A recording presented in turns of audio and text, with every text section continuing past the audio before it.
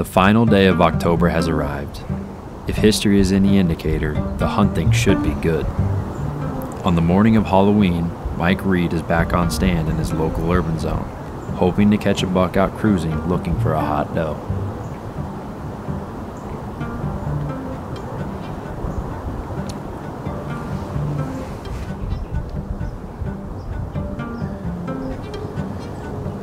Jason and I are set up in the urban zone. With Halloween tonight, I wanted to stay close to the house. We're gonna hang out with the kids and do some activities this afternoon. Finished getting the corn out at my home farm. Still no Ali on that farm, so my plan is to head down to the river farm for the next few days. I took Monday and Tuesday off of work, so I have a little stint where I can spend some time down there. That farm's about an hour and a half from my house, so it's not a place that I can easily just run over and hunt like my home farm is. There's generally, plenty of mature bucks to choose from in this area just because there's not a lot of hunting. There's plenty of scrapes, and we got the corn still standing. Lots of thick cover, so anything can happen. We've had one small buck come by. I'm just gonna sit back and enjoy the morning.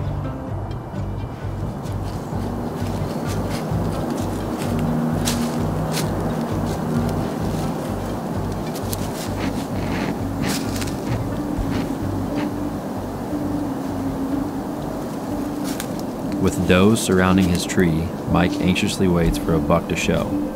100 miles to the east, team member Kane Gillette is also on stand, taking advantage of the great weather conditions.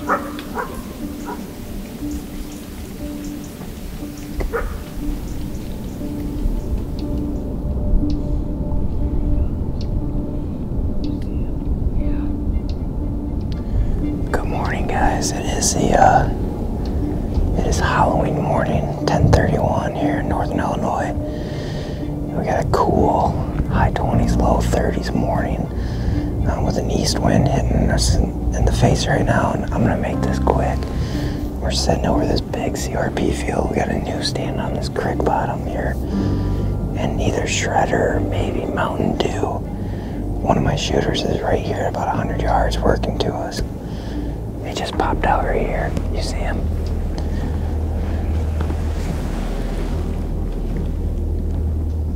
Here he is right here. He's closer.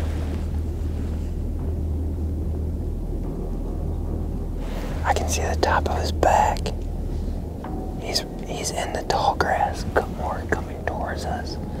Right there, see him?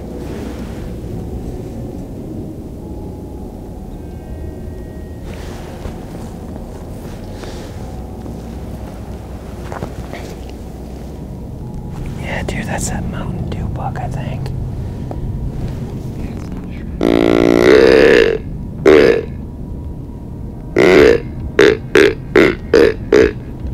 Is he coming? He's looking. Did I turn him? Yeah, you turned him. Here he's coming. I think I'm gonna shoot him.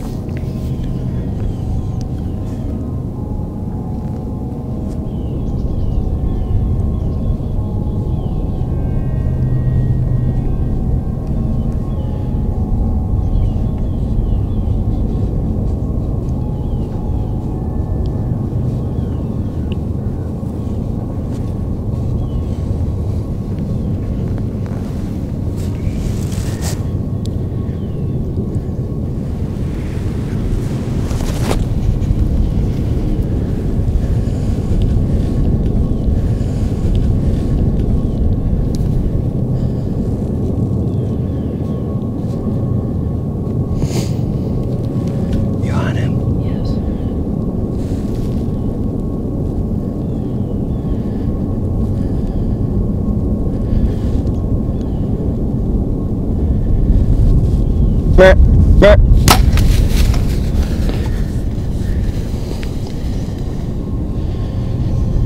think you shot under him. Why'd he jump like that?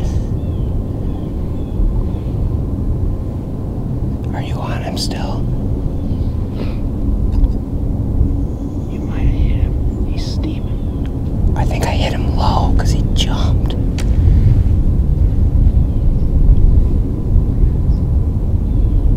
Yeah, I think he's hit.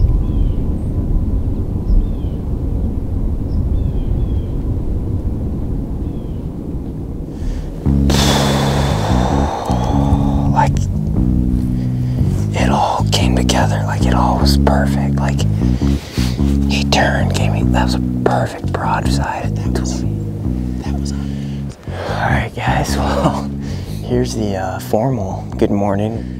To call that deer in like that, I mean, he came in on a string right here and gave me a perfect 20-yard shot. But anyway, that's the deer I call Mountain Dew. We haven't really talked about it on the show. It's a 5.5-year-old deer. Give me your thoughts in the comment. But I don't know. I haven't watched it back yet. But I don't think that deer ducked. He jumped the string. Wouldn't you agree? I mean, he jumped it, and you know, that's the terrible part about this. I wish this was a clean celebration of a harvest, but you know, we're not out of the woodworks yet because he jumped that string. As you guys saw, I hit him low. And Brad and I watched him. The nice thing about this stand is we can cover a lot of ground. We watched him work this CRP field real slow, and unfortunately, he's man, as bow hunters, we want to come in here and do this as ethical and as cleanly as possible on a harvest. So it just kills you to do it, to have it happen like that. Man, I hope we get on that deer, man. That was awesome. All right, so we're gonna get out of here quiet, and you know, we'll definitely update you along this way. I think we got a long road ahead of us today. Well, we've gone about 150 yards now from where we thought this deer bedded, but it turned out he did not bed. He hasn't bedded yet, but we've had good blood, so we just got permission from my neighbor here to the east to go onto his property, and the blood, we can see the blood on the other side of the fence. So we're gonna push through now that we got permission, and hopefully he's not much further.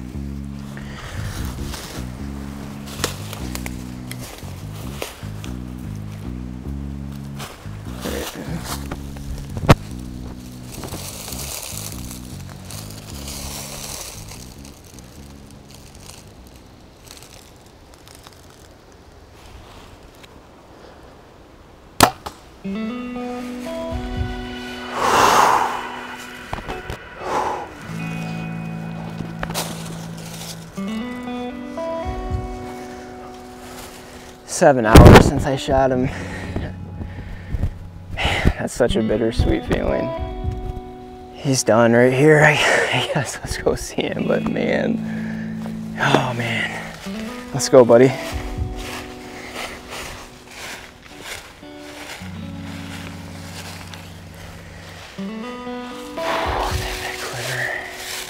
You know, I've replayed that shot, that scenario in my head over and over again. And there really honestly is nothing I would do different about that. You know, this buck came in on a string right to 20 yards, gave me the broadside shot that we all dream of. And you know, it was just completely unforeseen that he was gonna jump like that in that moment and spin. I've never had a deer pinwheel that hard like that, but you know, I was very fortunate to be able to recover this deer. Luckily in Illinois here, we're able to draw a second either sex tag that we can use on a buck, so I'll definitely still be participating in some of these good days of the rut. Plans going forward though, like I said, we'll be trying to get Brad on the buck. I'll be out still, and we're gonna get Emma on a deer, so looking forward to that, and hopefully we can still get into some more deer and have a good November. There's lots of deer left on the farm. Happy to put my tag around them on Halloween this year, and looking forward to see what the rest of the season's got in store for us.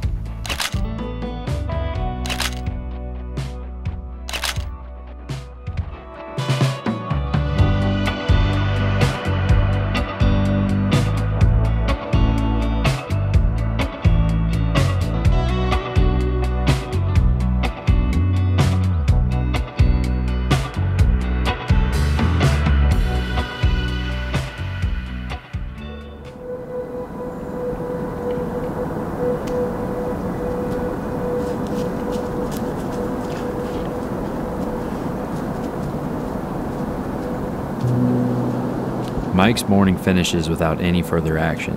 Staying true to his plan to remain close to home, he decides to spend the rest of the day deploying a new cutty link system across the home farm.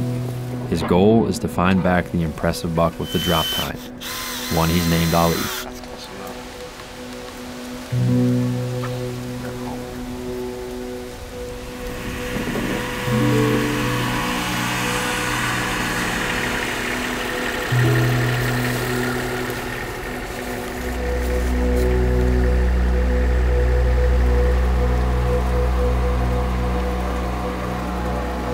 Just like that, October is finally over.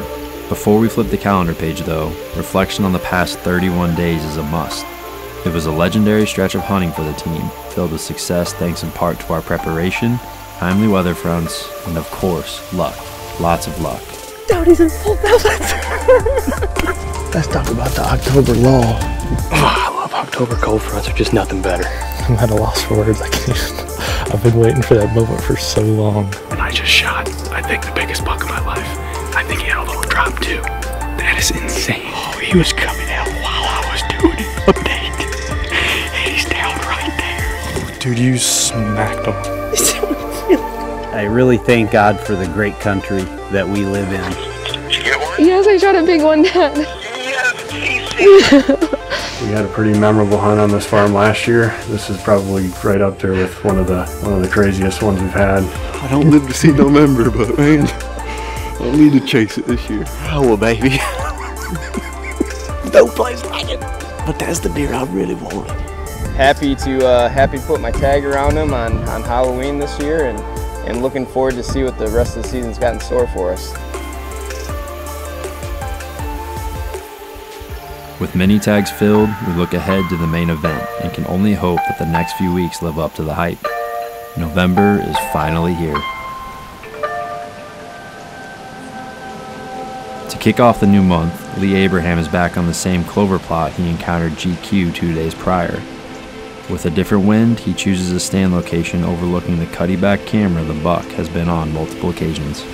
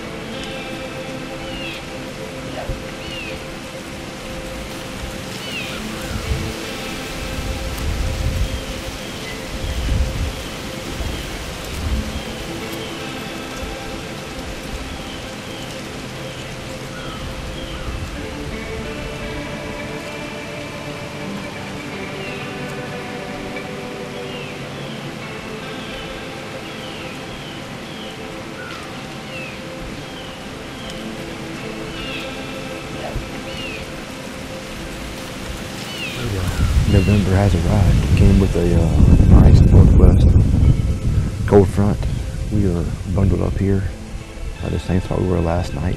I think this is one of those kind of all-day activity days where they're going to hopefully be cruising around all day long. We hope he comes by here, checks a couple of scrapes, checks these rubbing posts, checks these doe bedding areas, and just cruising through. I don't know that we could be in a more centralized spot for him. It's just a matter of whether he comes by. I think this is probably our camp out site for the next day and a half, with the same winds and the same, unless our cameras tell us something different. In the meantime, we're gonna keep our eyes up, keep our hands in our pockets, stay warm, and hopefully we'll have some good news for you soon.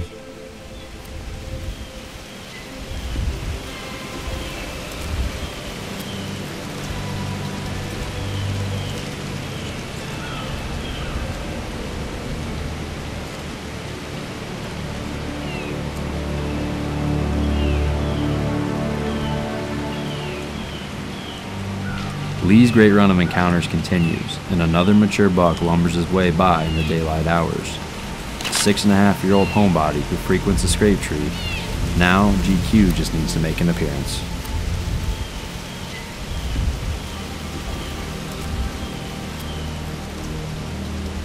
140 miles to the east, Mike is set up in one of the best stand locations the river farm has to offer, the Skinny Pinch.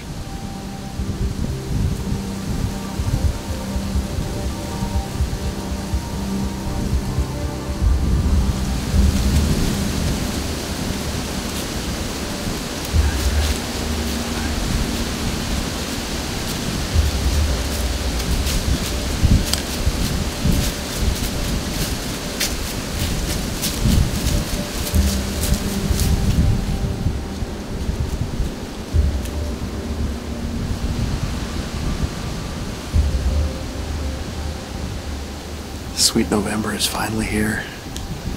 Chase and I are set up down at the River Bottom Farm.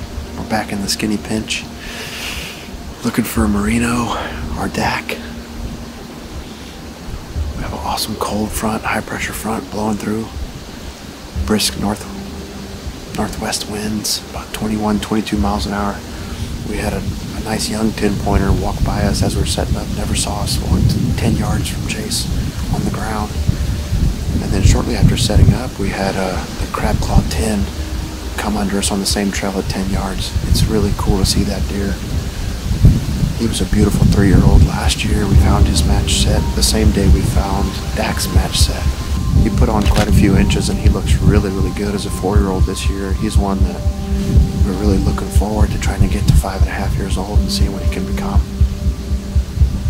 We're 1 year from Jared's chaotic rut hunt last year when he shot Andrew Luck. He was just a couple hundred yards away up the slough, at the head of the slough last year. We had snow on the ground last year this time, but day's starting out great. Really looking forward to the sit.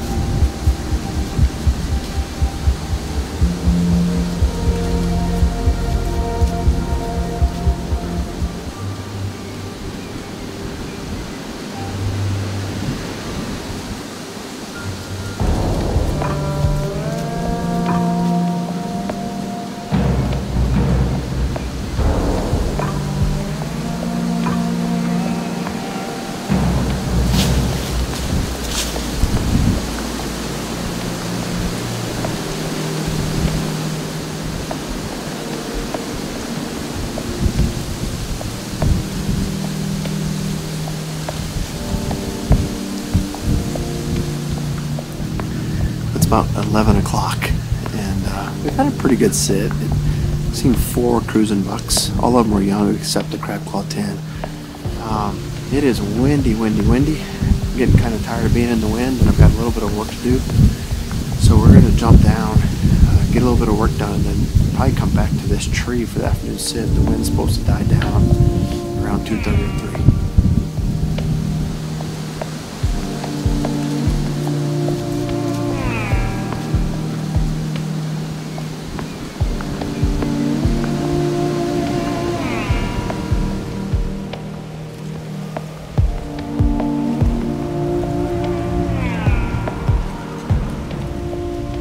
Back on the small clover plot, Lee's hunt stalls. Midday, Lee decides to change stands, heading up the hill to a redneck blind that is great for observation, and GQ is on his feet. Walking by a camera at the opposite end of the long bead field trailing a doe, he barely stays out of the line of sight of Lee's location.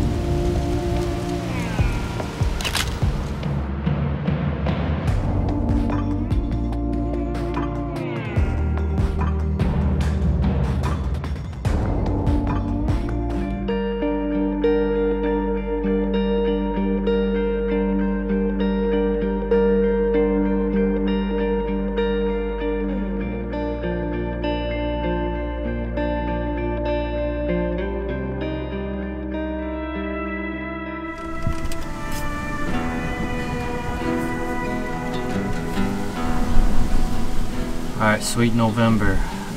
First hunt for me. Took the morning off, spent some time with family this morning. Cody and I are out now. I think we're gonna go after this Big 10. and do a hanging hunt, some really small trees down this bottom. But it's going to be interesting because it's real windy right now, and these trees are super small. They're so small we're going to be in 2 separate trees. So it'll be interesting, but I think it's the spot we need to be in. So I'm going to go pull this card and come back and adjust the game plan if necessary.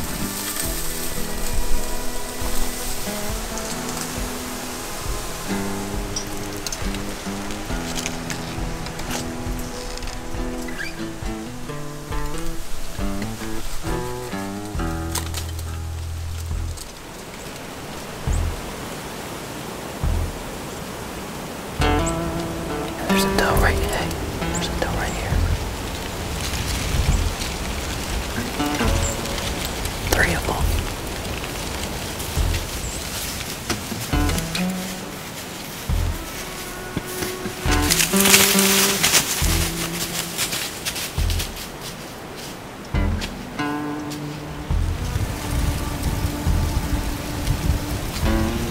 There's 2 bucks up there.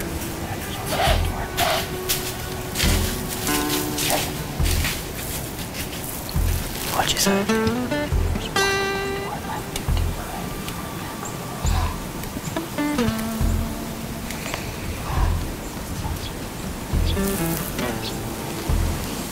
There's a buck where? You said there was 2 out here, right? There's 2 bucks up here. Yeah. He's right there. You see him?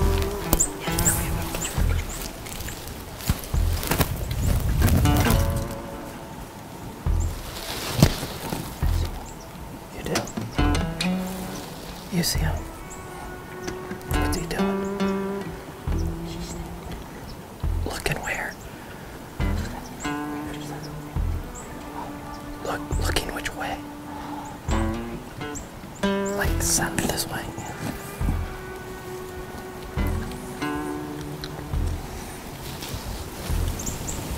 I don't see him. He must have went down a little bit.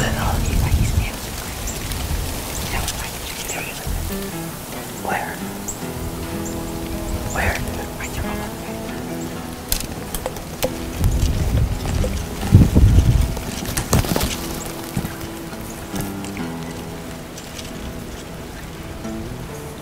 Is he looking at us? He's looking up the way now.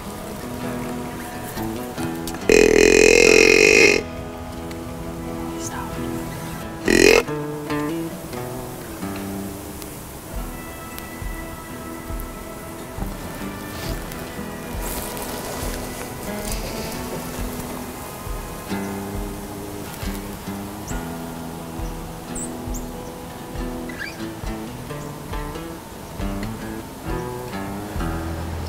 Well, there's encounter number 4 for the season. And he was probably, I don't know, at the closest point, 50 to 60 yards. And he came out of the section exactly where I wanted him to. You couldn't have drawn it up any better, except for the fact we had 3 does come out first. And there's actually a couple different bucks behind them, but these does came out and came underneath our tree. And one got through okay, and the second one picked up, I think, a little bit of our ground scent from when we were at the base of the tree. I mean, we're so low to the ground. To give you an idea how low we are, Cody handed me the tree stands to hang. But those does started blowing, and obviously the blowing didn't affect much because he came within minutes after that. But when they left, before we saw him, they went to the north. And I think he was so focused on them that I tried calling to him. We'll see. We know he's close, and it's still early. We still have a lot of daylight left. Just keep our fingers and give us an opportunity.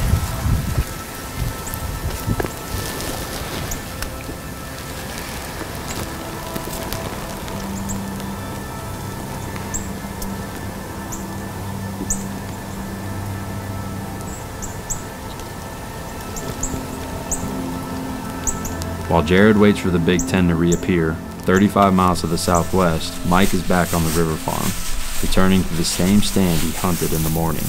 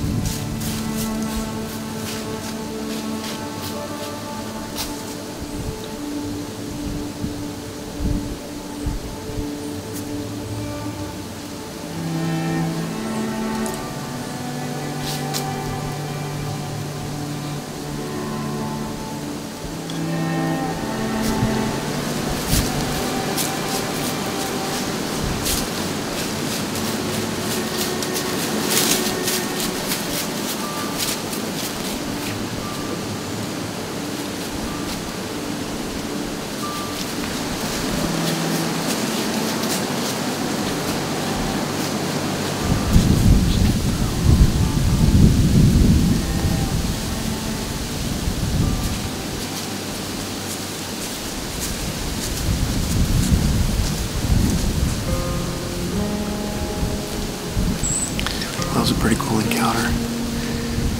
That is definitely a mature buck. I thought he was 5.5 last year. I actually encountered him last year a couple of times, but one that sticks out in my memory is November 2nd, the night I had passed Prodigy. He and Prodigy kind of postured to one another, and then he walked off and Prodigy came in to 35 yards. We just got his picture back in the peninsula on our Cutty Link system, October 17th. I think that was the first picture we had of him this year. And here he comes strolling by. He's a 6x5, he's got a broken brow.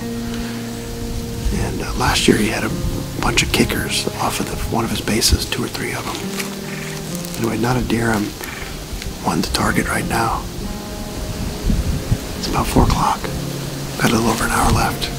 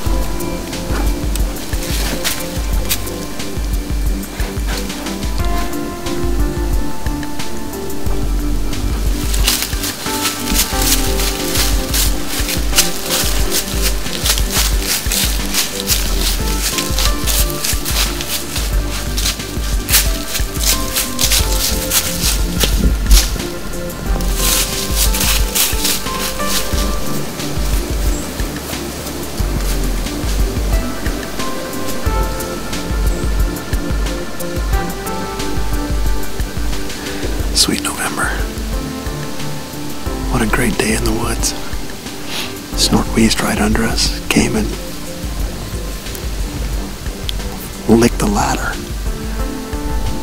He was running that doe pretty hard. Her tongue was hanging out. He was panting the whole time he was right here, so. And then he just left her. Gonna keep looking, I guess. It's 4:50. So we got about 15 minutes left till sunset, so that probably gives us about 35, 40 more minutes for Dak or Marino to come by. Seems like we're seeing every other deer.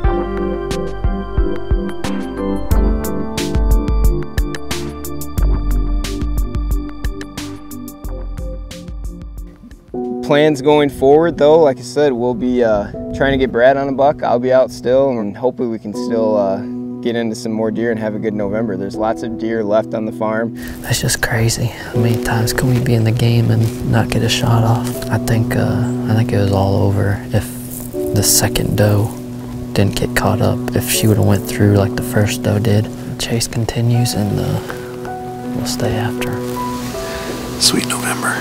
What a great day in the woods. We got about 15 minutes left till sunset, so that probably gives us about 35, 40 more minutes for Dak or Marino to come by. Seems like we're seeing every other deer. More often than not, the first day of November doesn't meet our greedy expectations, but it's only the beginning of the journey. Lee Abraham is one bend in the tree line from encountering the giant buck for his second time, and Jared Mills again nearly gets a shot off at his nemesis. Mike Reed didn't encounter a shooter, but the tight rack 6x5 put on a show, stomping and wheezing through the crunching leaves, putting the stamp of approval that the best month of the year has finally arrived. It is the time we put all of our schemes into action. This is when we find out if all the days of sweat equity, long nights studying the map, and months of dreaming will actually pay off. This is the moment we've all been waiting for. We are finally chasing November.